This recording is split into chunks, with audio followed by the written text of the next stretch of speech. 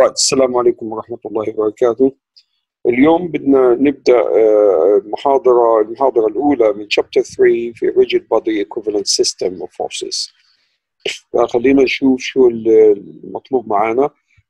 احنا إن شاء الله راح نتكلم عن ال External and Internal Forces، نتكلم بشكل سريع عن ال Principle of Transmissibility، نتكلم عن ال Vector Products of two Vectors، moment of a force about a point, variance theorem, rectangular components, and so on.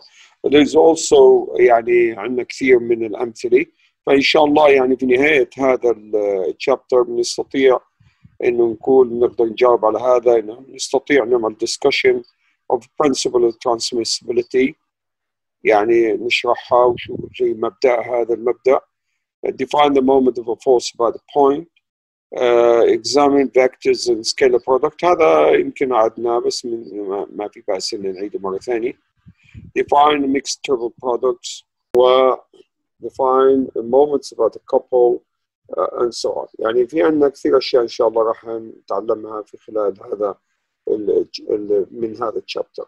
بس اليوم إن شاء الله إحنا رايحين نقول بدنا أول إيش نعرف ليش بدنا نستخدم الآن الأجسام. يعني قبل ما كنا نتكلم عن force acting at a point، اليوم بدنا نتكلم عن force acting on a body, a rigid body.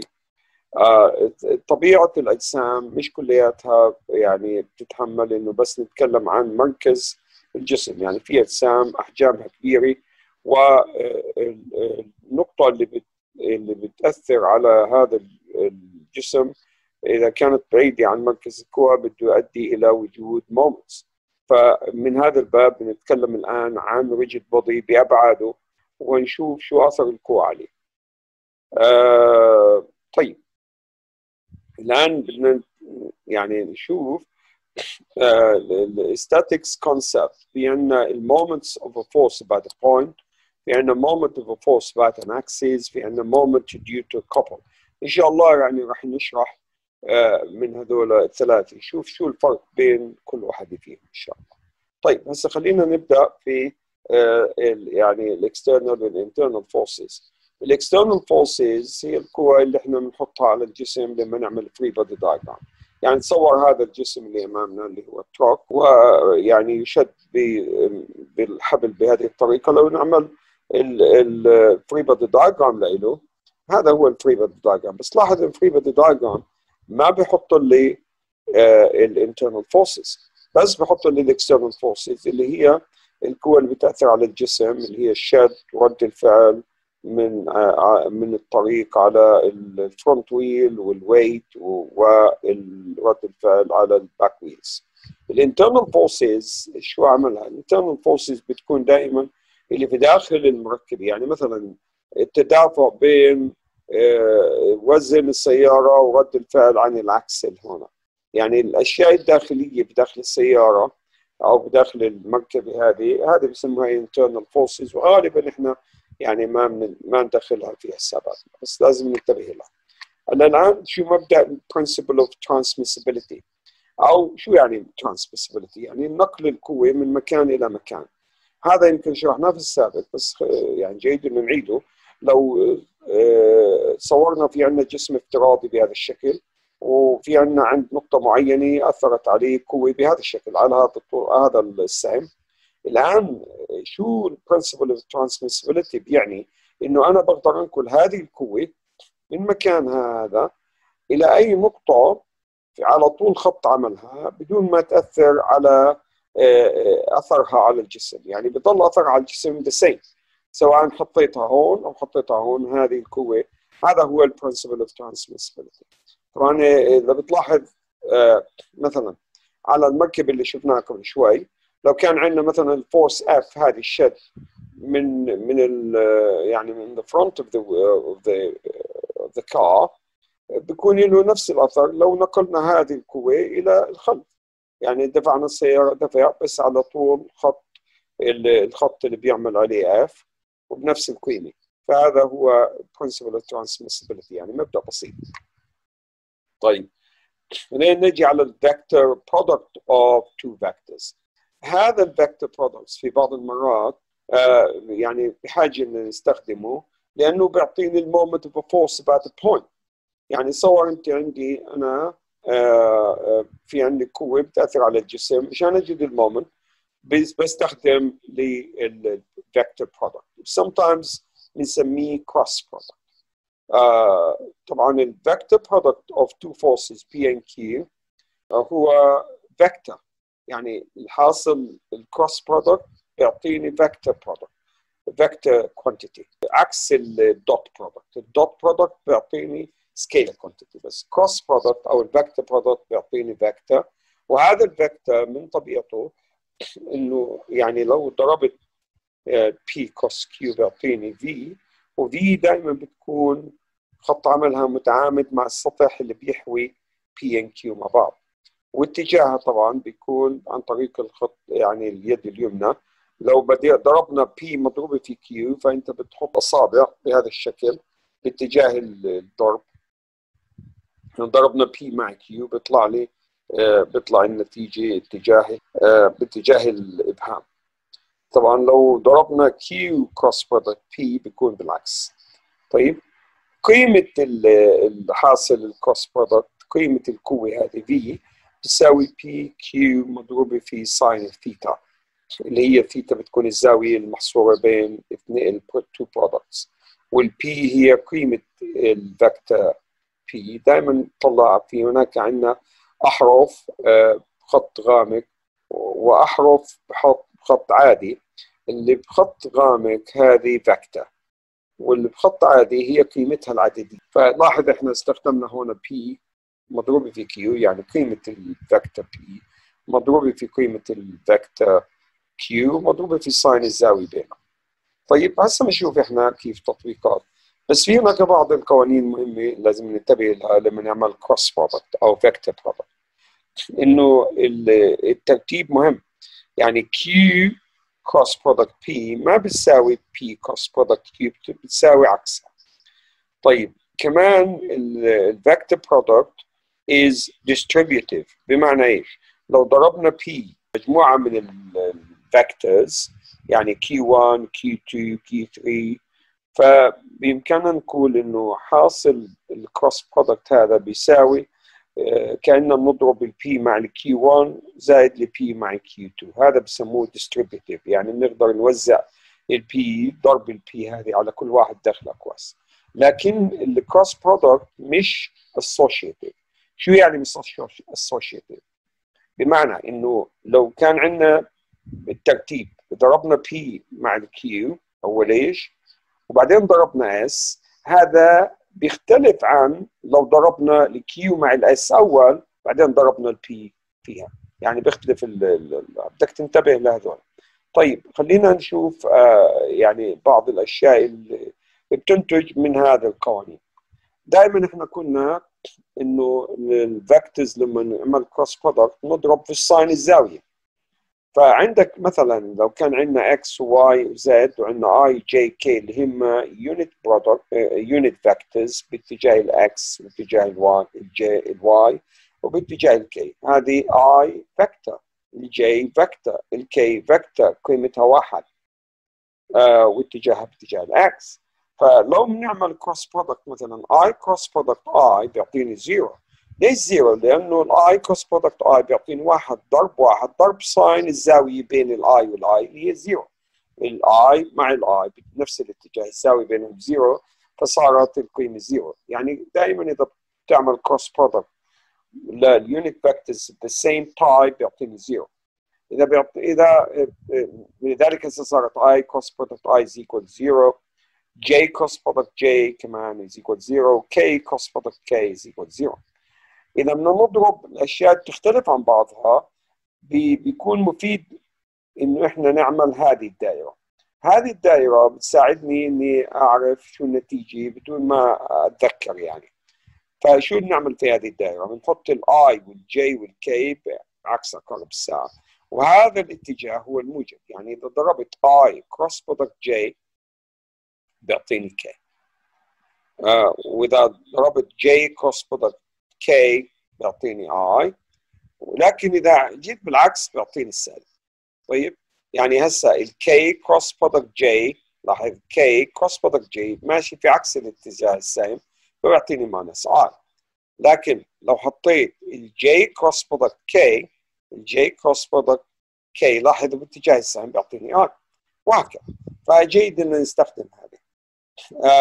انتبه لما اذا بدنا نضرب تو فاكتورز مع بعض بامكاننا نضرب كل واحد، يعني نضرب هذا في هذا، يعني البي اي، البي هنا لها مركبه باتجاه الاكس، باتجاه الواي، باتجاه الزد، والكيو لها مركبه اثنينهم فاكتورز، بنعمل كروس برودكت، بدنا نضرب البي اكس في كل واحده من هذول حسب القانون اللي شفناه شوي distributive يعني، والبي واي بنضربها في كل واحد من هذول، والبي زد نضربها في كل واحد من هذول، وننتبه للكروس برودكت الكي والجي والاي.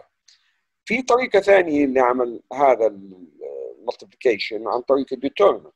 كيف الديترمنت؟ طبعا بدنا نعمله بالتالي، بنحط الاي والجي والكي اول ايش، وبعدين بنحط القيم للفيكتورز او الكومبوننتس للفيكتور الاول في السطر الثاني، والكومبوننتس في الكومبوننتس للفيكتور الثاني بالاخير.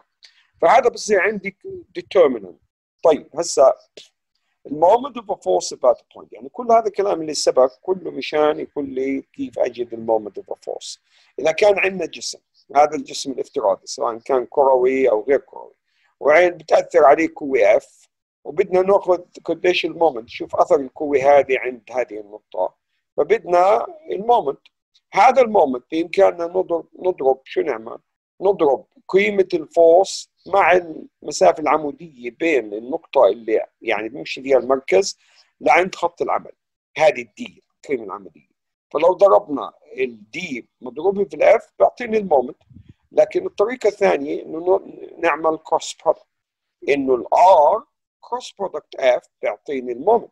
ما هي الار كروس برودكت اف بيعطيني قيمه ار مضروبه بقيمه اف مضروبه في ساين الزاويه اللي بينهم اللي هي ثيتا، وهذه الار ساين ثيتا بيعطيني المسافه العموديه هذه، هاي المسافه العموديه هي نفسها. على كل حال احنا ان شاء الله ناخذ امثله على هذا، يعني مش رايحين نتركها بالشيء، بس خلينا نقطع الاشياء النظريه يعني نناقشها، وعلى اساس يكون عندنا خلفيه لما نحل اسئله يكون عندنا خلفيه شو بدنا نعمل. فالمومنت انتبه، المومنت دائما بيكون الار كروس برودكت اف، مش الاف كروس برودكت ار.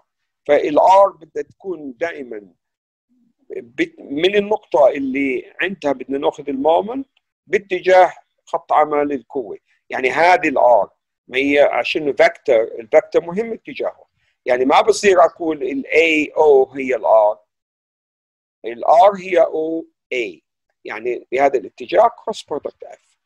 وهذا ان شاء الله يعني ان شاء الله بنبينه فيما بعد.